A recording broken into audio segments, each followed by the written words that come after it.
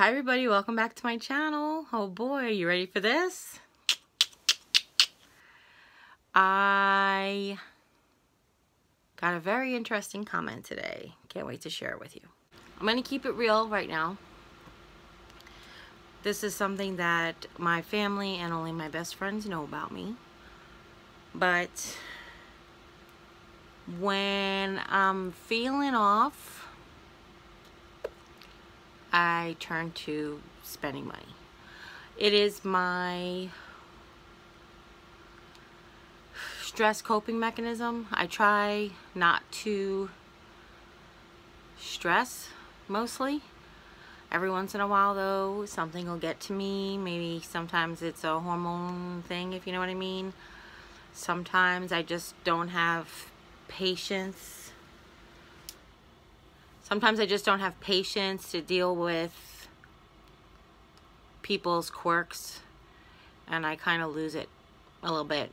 Those of you who have known me over the course of the channel, it's been about, it's been about 16 months since I started my channel. You probably haven't seen that, but it's what I do. So I had got a, this wasn't going to be about this was going to be about a haul. But I got a message today that I declined because it was through Messenger. And it was a man's name. Now, in full disclosure, Messenger comes through Facebook, and I'm in such a habit of just deleting men that I don't know who send me friend requests, because I am in a committed marriage that I don't think that I should just be making friends with men. Like, I've had people start the Words with Friends games with me, and then start, you know, like, it's just when you just select somebody, automatically they, you know, pair you up with somebody who's got like your skill level. And then men have had to try, you know, tried to start friendships and stuff with me, and I'm not really trying to say that I'm mean about it or whatever, but I don't know that that's appropriate for a married woman, so I don't usually accept friend requests from men. So if any of you share a Facebook with your husband and it's under your husband's name and have tried to send me a friend request and got denied, I am sorry about that. What you can do is you can send me a private message through Messenger, and then I will extend the friend request to you. But I just wanted to let you guys know that. I didn't know if you're using a man's name, or if you're a man who's a subscriber who legitimately wanted to be like subscribed to, wanted to friend me on Facebook for channel purposes, then I'm sorry. Just send me a message in Messenger that says you are a fan of the YouTube channel and you wanted to friend request. So I will know to accept it. The same thing with, well, anybody who follows me on Instagram, you can follow me on Instagram. You don't need to be a friend of mine. So, but anyway, I got a message today, and it was just somebody else stating their opinions about my life and what I should not be spending my money on, and what I should be eating, and what I should be doing with my body and with my life. And I appreciate when it comes from love. I do. My sister Julie is a proponent of diet and exercise, and we talk about it a lot. She wishes that I was healthier. She doesn't like to see that I'm in pain, and she doesn't like to see that if I'm not taking care of myself, when I'm not taking care of myself. But in full disclosure, I am, I'm a, what's the word? I'm a self-proclaimed addict of carbohydrates, and my carbohydrate of choice is sweets. I try to still be mindful of my blood sugar. I don't partake in any white. I do have biscuits about twice a month. We'll have biscuits. I don't eat potatoes unless they're sweet potatoes, and even them, not that much. About twice a year, I want potato chips. it's that time of the month. I don't know why. I just get this weird cravings for potato chips. But even growing up, I wasn't a potato chip eater. I much rather have Doritos or Tostitos and pretzels than potato chips. And even pretzels now I don't partake in as much because they are just pure carbs. There's no protein, really, hardly any protein in them. But I really try to do the very best that I can. I try to eat the most balanced diabetic diet that I can, without feeling like I am denying myself, because I have been on a diet since I'm 11. I really was put on my first diet when I was 11 years old, and have, you know, I know my body, and I know that when I'm on a diet, I don't succeed. I have to make these life-changing, altering things, like when I found out I had type 2 diabetes and how much that had to change my life and my eating habits. When we were growing up, we just ate like pasta 3 times a week because it was the most bang for your buck to feed your family. Sandwiches and pasta and cereal, you know, that's like all carbohydrates that I don't partake in anymore. Just to show you that my dinner, which I'm shooting this video at 12:30 at night, but you guys know I stay up till 4, at least till Jim comes home. So this is like my dinner hour. My dinner tonight is cheese slices and turkey cold cuts with no bread. I'm not having a sandwich. I'm just gonna have roll-ups. So I know my body. I know what I should be eating. I know what I do eat. I don't fool myself for a second. Do I know that I could be eating better? Yes, 100%. My sister is doing a keto diet. She gave up carbohydrates for Lent, and she has had so much success with it that I've like been really researching, do I want to do a keto diet? But I have to be honest with you, I don't think I would be successful with it. I don't. I'm not trying to fool myself, and I'm not trying to quit before I start kind of thing, but I'm 47 3/4 years old. I know me. I've made lots of life-altering changes that I know that I stuck to, but just giving up carbohydrates, I don't see me doing it, you know. I eat way better than I ever did. But the problem that I have now is the arthritis, and what I have told everybody before is self-diagnosed fibromyalgia. I cannot find a doctor to tell me that it's fibromyalgia. They all want to tell me it's diabetic neuropathy, the symptoms that I have. But I have other symptoms that are not diabetic neuropathy, but that's beside the point. I'm in pain a lot, and I know now, like, especially if with the what I think is fibromyalgia, I know that I have to lay off the artificial sweeteners, which sucks because I'm a diabetic. Excuse me for saying sucks, but because I'm a diabetic, I can't have sugar, obviously. So now there is, again, the rare occasion, like if I go to the movies, I will get a diet soda because I like diet soda with the popcorn at the movies. If we go to Sonic for happy hour, I will get a Route 44 Blackberry Coke Zero, but that's like once every 3 months. That's not even something that often we do.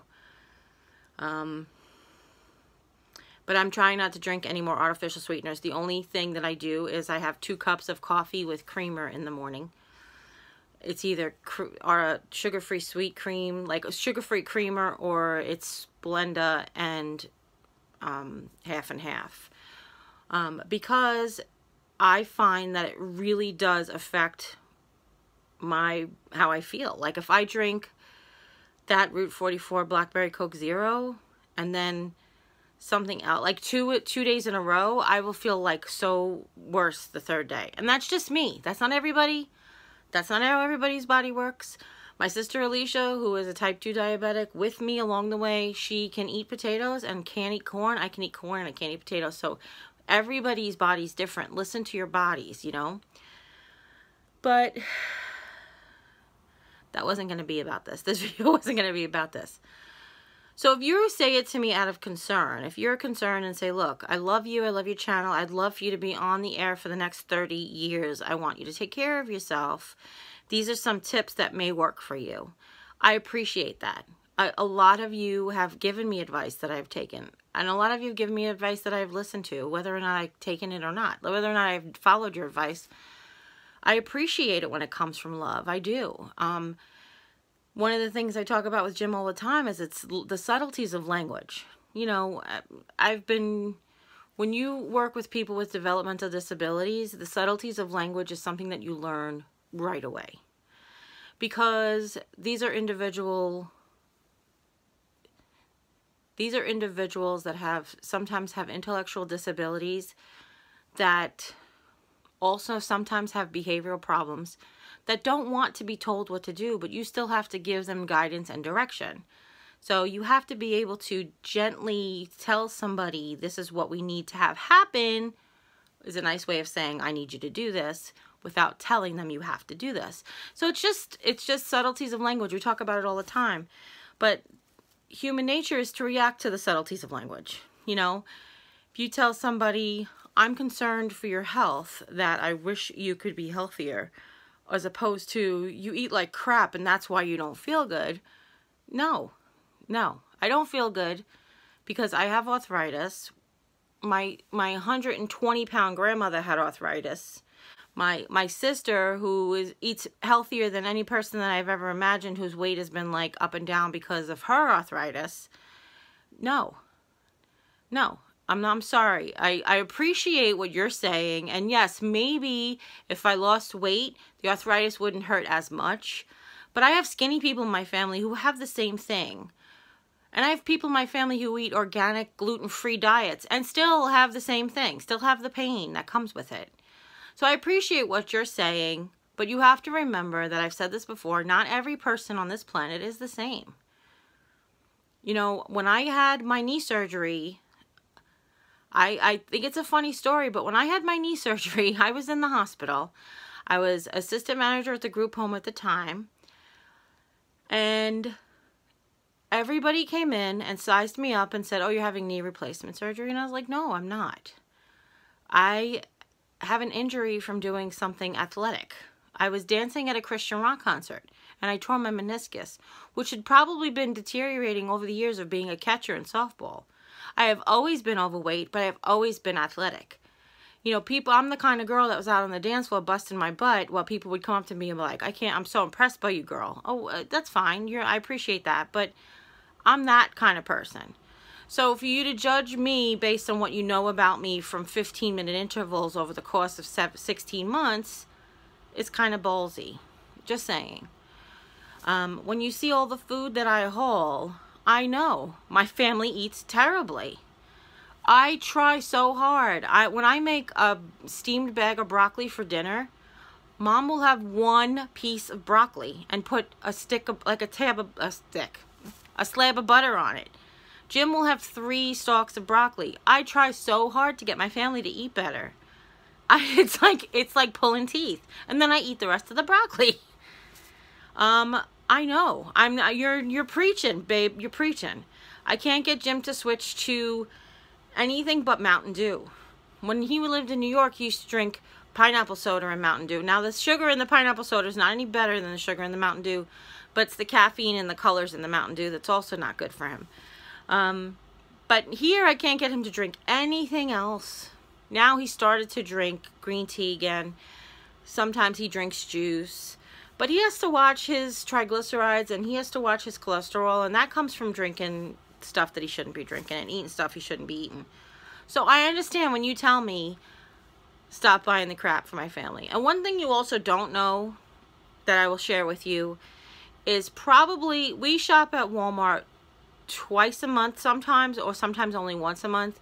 We do monthly shopping, and then sometimes we'll supplement it. Almost every time that we go to Walmart, I'm not in Walmart. Across from Walmart is the Dollar Tree. So I usually drop them at Walmart, I go to the Dollar Tree, and then by the time I'm done with the Dollar Tree, I'm ready to pick them up. Every once in a while, they're not done, and I can meet them in the store. But that is a very rare occasion. Very rare occasion. So I give them my list. I go to shop and I hope that they get what they're supposed to get and not anything extras. But this is America. If they want to eat like crap, they're not asking you to take care of them. I'm not asking you to take care of me.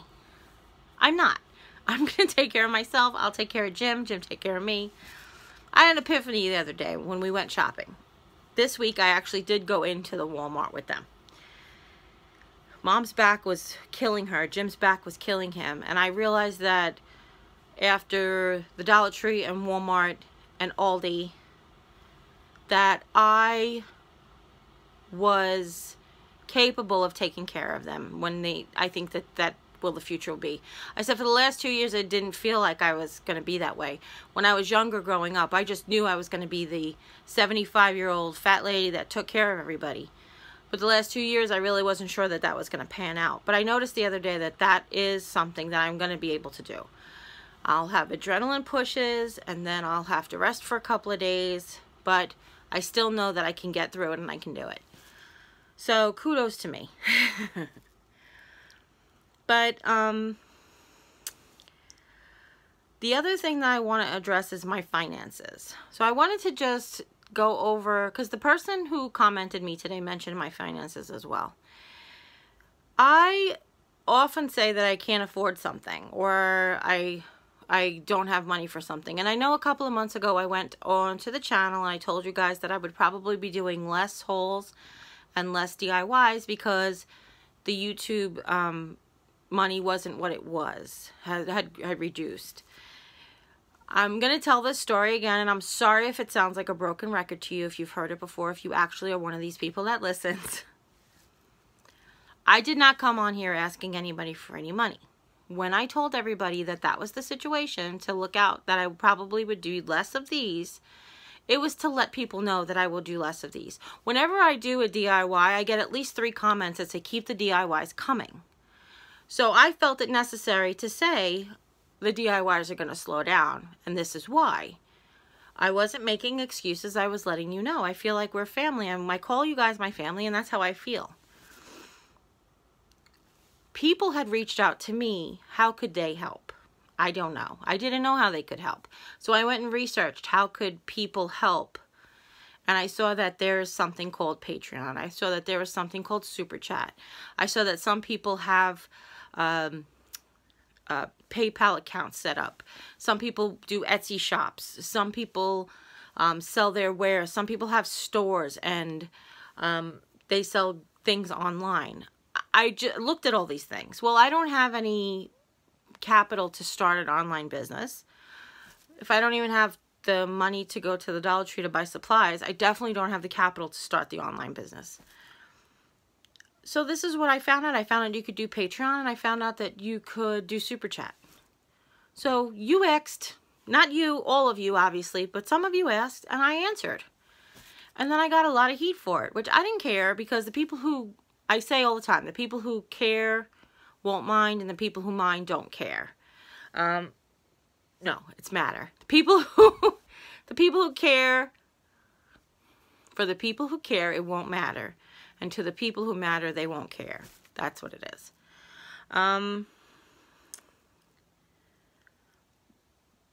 But I did take, you know, there was a lot of negative feedback about it. And I heard some horrible stories about people who, you know, the night of the live stream where we did Super Chat, I got a comment the next day from a lady who said, I had just sat down after making a roast pork dinner. And she said, roast pork, you're complaining you have no money. Roast pork, I ate tuna fish for dinner. Well, sorry, ma'am. That's first thing. The second thing is, here, I don't know what kind of tuna fish you're eating, but the roast pork was 99 cents a pound.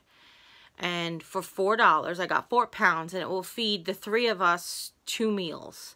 So I got 6 meals out of $4 worth of roast pork. I can't get a 6-pack of tuna for $4 anywhere here. So I appreciate what you're saying. I do, because we grew up on hot dogs and macaroni and cheese because we didn't have any money. But that being said, I it's not a comparison. It's not a comparison game. I was lucky enough to have, I shop, I look online, I look at my local grocery stores, I find sales and stuff. And then I manage that money well. And it's not all the time that I don't have money. As you'll see from the Dollar Tree haul that I'm going to haul here, this has been a good week. Jim worked really hard this week. He got a little bit of a raise in one of his jobs, and we were able to treat ourselves to get some supplies and stuff and a couple of things that were on my wish list. So that being said, it's really none of anybody's business. I appreciate everything that you guys have done for us and you give us, and I love all of you, even the people who are haters. You know, I just think that the difference between, I want to tell you too, the difference between a hater and tough love is just in the approach. Okay? Tough love, again, is that I care about you and I'm concerned and I think that these things will help you. A hater is somebody who just like flat out tells you this is what's wrong with your life. No. Get a mirror. Find out what's wrong with your life before you go ahead and tell me what's wrong with mine. Okay? And the other thing is, I didn't ask. That's sort of a big thing. I ask you guys a lot of stuff. I ask you guys your opinion about stuff. I asked you guys about the Patreon and the donations and stuff. So when I got the feedback from that channel, that wasn't all positive, but I appreciated the feedback. I think I told everybody I appreciate their feedback, their input. But I didn't ask anybody about, you think I'm buying crap that I shouldn't be eating, or you think I should feed my family better. I didn't ask anybody that. Because I know. I mean, there's stuff that, you know, you don't have to tell me. You don't have to tell me. I know. Trust me. Louis Anderson said it in a thing. You know, when somebody called him fat, he's like, he woke up one morning like, oh, no. I know. I was a fat child. I was a fat baby. I was a fat child. I was a fat toddler. I was a fat teenager. I was a fat adult. I've been fat my whole life. I don't know what it's like to be thin. I never had a thin day in my whole life. Okay? So, you're not telling me something new. Okay? And I'm proud of who I am. You know what? There are like 90 skinny people in my graduating class, and people remember me. Anyway, I'm just kidding. That being said, I hope I didn't offend anybody with this rant. I hope that you all understand where I'm coming from a little bit better now. I usually say everything with like smiles, and today too, I just wanted to clarify. I wanted to clear the air over some stuff. I don't let the haters keep me down. They do make me reevaluate you guys. No, they don't affect my life. They just affect the life that I put out there. And people think because I have a YouTube channel that they have the right to my life. Well, first of all, the YouTube channel is just 15 minutes a day of my life, roughly, give or take. Sometimes it's 29, sometimes it's 8. And I didn't ask anybody. Like when I don't ask your opinion, I don't want, your opinion's okay, but don't expect me to take your opinion. You know, does that make sense? If I asked you guys what's wrong with my life and you told me, I wouldn't get upset, but I didn't ask. I didn't ask this guy who he was, whatever he was, if he was even a guy, I don't even know. People make up their own names and stuff. So I didn't ask this guy to give me his input on my life. And because I have a YouTube channel, it doesn't open me up for criticism. Why should it open me up for criticism? Why? Why should anybody in the United States of America, in this free world that we live in, be entitled to tell anybody else in this free world how to live their life? And I'm not talking about paying taxes and helping people with medical expenses. That's a whole nother ballgame. I mean, why? Why should you tell people in this world who they should sleep with or couldn't sleep with, or who they should be friends with or not friends with, or who they should tolerate as neighbors or not tolerate as neighbors, or whatever. Who are we to tell anybody anything? I was raised Catholic, so I used to say all the time, there was only one perfect man who walked on this planet, and he fell 3 times.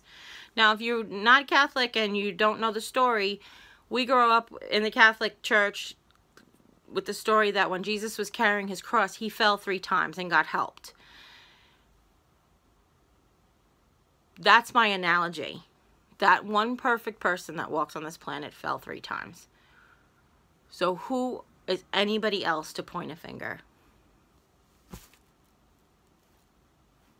That being said, go ahead, talk to me. I'll listen. Oh, so I hope you really liked this video. If you do, give it a thumbs up. I know you guys are going to give me so much love in the comments, and it's appreciated, but it's not necessary. Because I know that you love me. It's just, this video was just to give you a little insight to what's going on here in Missouri. So if you haven't yet, click subscribe, join the family. And when you do, a little bell will pop up. When you ring that bell, YouTube will let you know whenever I upload a new video. And I want to tell you guys something. I know who the subscribers are. I have a list. As the person who owns the channel, I have a list of everybody who's subscribed to my channel. If you're going to get on my channel and give me all kinds of crap about how I should live my life, at least subscribe first. Come on. Get me towards that silver button. Take care. God bless. See you next time. Bye.